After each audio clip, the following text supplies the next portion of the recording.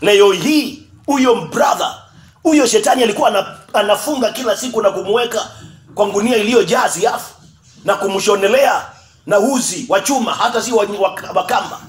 Up to date, those demons have never been bound. Why? Because this brother was using the wrong formula. The first weapons to prevent the boundaries of our health, of our destinies, is repentance. Praise the name of the Lord. The Bible says, whosoever that hides and pretends and don't repent their sins, they shall never prosper.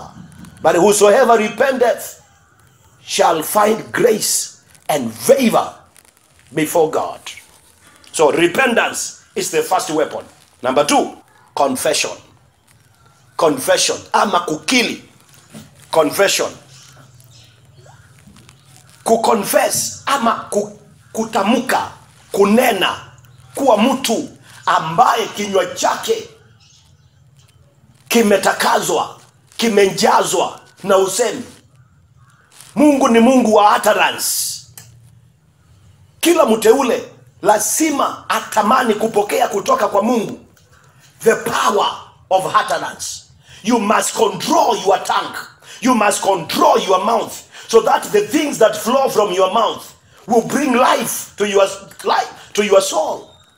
According to Proverbs 18 verse 21, the Bible says, death and life is in the power of the tongue.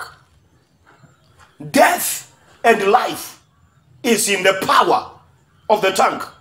Proverbs 18:21. Life and death is in the power of your tongue. Kifo na uzima kimebebwa na ulimi wako.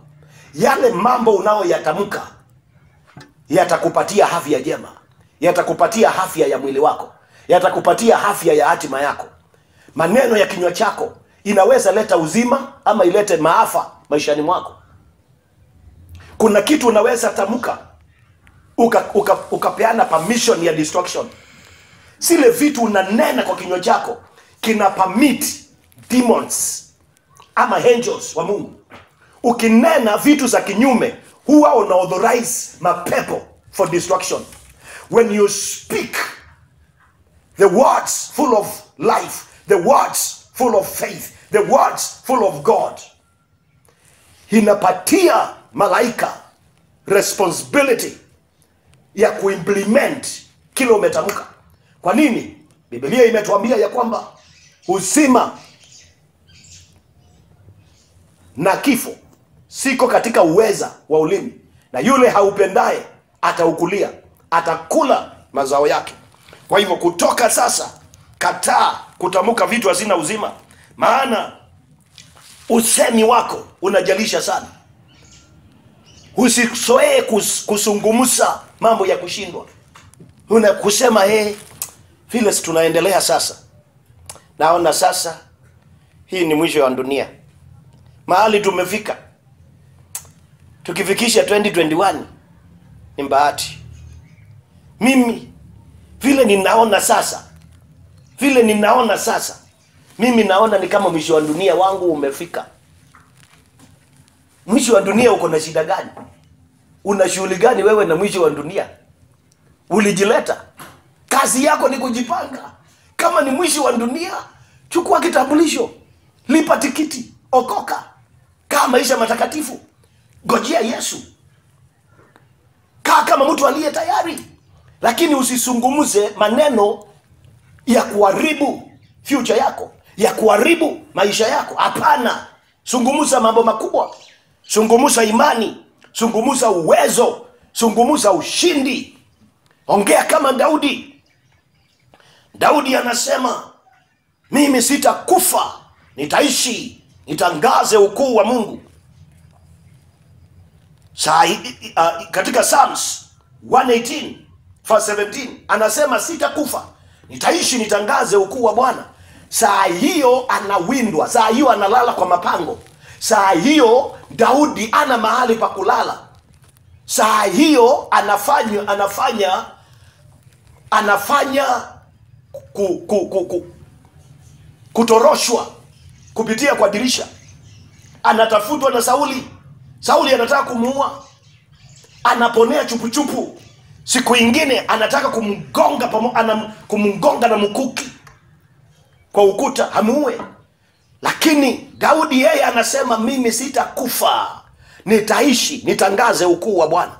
Siku nyingine anampata Sauli amelala, anamkata tu kipande na anamuita akiwa mbali, anamwambia, hii angalia nguo yako nimekata, lakini sikukuua. Ili ajue ya kwamba, ili Sauli ajue ya kwamba maisha ya David iko katika mikono ya Mungu, na hata Mungu akimpatia amumalize hawezi akammaliza. Maana Daudi anasema ya kwamba hata nyosha mkono wake amuchinje mpaka mafuta. Na saa hiyo ni adui ambaye anatafuta kumuua. Sababu moja ilifanya Daudi asiwe na hofu na shaka katika maisha yake ni kumjua Mungu. Daudi alimjua Mungu, na kwa sababu ya kumjua Mungu hakuhofia chochote katika maisha yake, maana alijua ya kwamba mtetezi wake yuaishi. Mtetezi wake ni Mungu. Jina la Bwana libarikiwe. So weapon number 2 ni confessions. The things you speak, the things you allow to come out of your mouth. Weapon number 3, prayer. James chapter 5 verse 15. Biblia inasema hivi, and the prayer of faith shall save the sick, and the Lord shall raise him up, and if he have committed sins, they shall be forgiven. Praise the name of the living God. Weapon number 3, it is prayer. Maandiko inasema ya kwamba maombi ya mtu aliye na imani itaponya mgonjwa, na Bwana atamuinua hata kama amefanya dhambi gani, hata kama amehukumiwa na nini. Maombi yenye imani itaponya mgonjwa. Jina la Bwana libarikiwe. Maombi huwa inaponya. Maombi inaleta afya. Maombi inatetea mipaka ya afya yako. Maombi inatetea mipaka ya afya yako. Wakati wowote ukiomba, Bwana hatakusaidia, Bwana hatakuponya, Bwana hatakutunza na magonjwa. Kwa hivyo wakati wowote, and especially wakati huu ambao hujui ni nani ni nani umekutana na yeye, hujui ni nani mumeingia gari moja na yeye, hujui ni nani mumekutana kwa kamiti kandogo na yeye, hujui ni nani mumepitana kwa barabara, hujui ni nani ameshika hiyo mlango ulikuwa umeshika, hujui ni nani ameketi hapo ulikuwa umeketi na ameshika fiti. Wakati huu ambao ni wa maunguzi, ni wa magonjwa ya coronavirus, kila mtu ana hofu na anawoga. Let me tell you, silaha moja ambayo itakusaidia ni maombi. Maana Biblia inasema ya kwamba maombi ya mwenye imani, maombi ya mwenye haki itamkomboa mgonjwa na itamuinua hata kama amefanya dhambi gani. Jina la Bwana libarikiwe. This season, make prayer your lifestyle. Make prayer your custom. And not only this time, but all the days of your life. In Jesus' mighty name. The fourth weapon ni confidence against fear. Confidence ama ujasiri itakusaidia na ikuwezeshe katika jina la Yesu Kristo. Kama kuna kitu kitakusaidia ni confidence, ujasiri. Kukosa kuwa na woga, kushinda woga ni njia moja, ni silaha moja. Nataka nisome maandiko na wewe nikimalizia. Isaiah chapter 8 verse 12. Biblia inasema hivi: msiseme ni fitina katika habari za mambo yote ambayo watu hawa watasema. Ni fitina, msiofu kwa hofu yao, wala msiongope. Nitarudia, msiofu kwa hofu yao, wala msiongope. Mstari wa 13.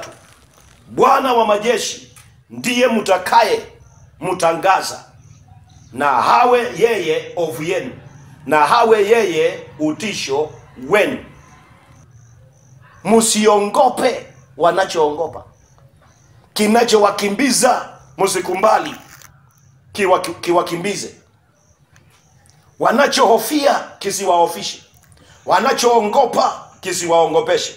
Mbali nyinyi mumtangaze na kutakaza hofu yake. Yeye awe kicho chenu, awe utisho wenu. Mungu ndiye anapaswa kuwa hofu lako na tisho lako. Lakini Biblia inasema ya kwamba msiongope wanachoogopa, na msiofishwe na kinachowaofisha, mbali hofu yenu iwe juu ya Mungu. Bwana Yesu apewe sifa. Silaha ya 4 ni kutoogopa, ni kuwa na ujasiri, ni kuwa na confidence. Kataa woga katika maisha yako. Wakati unapoingiwa na woga, woga huwa unaua imani. Woga unasambaratisha confidence yako. Majira kama haya ni majira ya kumwamini Mungu, ni majira ya kumtazama Bwana na kutafuta uso wake. Na silaha hizi ukisibeba katika maisha yako, hiyo itakuwa ni silaha za kukukinga na za kutumia kutetea mipaka ya afya yako.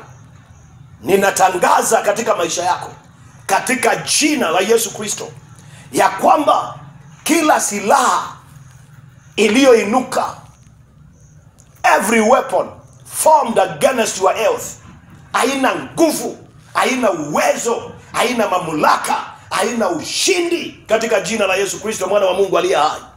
Ninatangaza katika maisha yako, haya ni majira ya afya njema. Huu ni wakati wa kupigania afya zetu. Unasimama unasema ya kwamba mimi sitakufa, nitaishi nitangaze ukuu wa Bwana. Unasimama unasema ya kwamba magonjwa hayana njia ya kuingia maishani mwangu. Magonjwa haina mlango wa kuingia katika jamii yangu. Na mchana wa leo na wakati huu ninakutenganisha na kila silaha ya magonjwa na maradhi katika jina la Yesu Kristo. Yesu alipofahamishwa ya kwamba Lazaro ni mgonjwa, ako karibu kufa, Yesu alisema hapana, hiyo ugonjwa sio ya kumuua. Kwa nini? Magonjwa yaliwekewa mipaka. Ikaambiwa ya kwamba mtu huyu miaka yake ni 80, miaka yake ni 90. Kwa hivyo wewe unapokuja akiwa na miaka 40, soma vibao ujue mipaka ya maisha yake na afya yake. Ndiposa Daudi anamwambia Mungu katika Zaburi 90 mstari wa 12, Bwana nifundishe kuhesabu mambakio ya miaka yangu na siku zangu. Kwa sababu gani? Mungu alipoumba mwanadamu, alikuumba akajua wewe utaishi miaka 50. Mwingine akaambiwa miaka yake ni 100, mwingine akaambiwa ni 120, mwingine akaambiwa yake ni 70. Kwa hivyo magonjwa yanapaswa yajue hiyo mipaka. Magonjwa yanapaswa kujua ya kwamba Mungu aliwekea fulani mipaka. Miaka yake ni 70, miaka yake ni 90, miaka yake ni 120. Niko hapa kutangaza juu ya maisha yako, magonjwa yote yaliyojiani kukuelekea, yote ikapata vibao sinaosema ya kwamba miaka yako bado.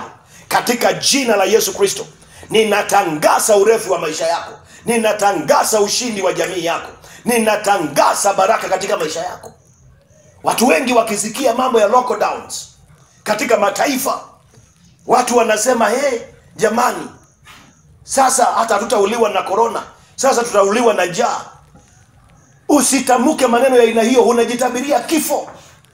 Ukisikia maneno ya aina hiyo, sema not me, not so. Sema kama Yakobo, Wakati bibi wa Yakobo aliita mtoto wake jina ya uchungu na maafa, alisema not so, it shall be Benjamin. Tunapaswa kutamka mambo ya uzima. Wakati Yohana alipozaliwa, baba yake saa hiyo alikuwa bubu, angeweza kusikia wala kuongea. Watu wa jamii wote walikuja na wakasema huyu mtoto ataitwa Zekaria. Mama yake akasema hapana, hataitwa kama baba yake, ataitwa Yohana. Lazima kuwe na watu wa kukanusha vitu.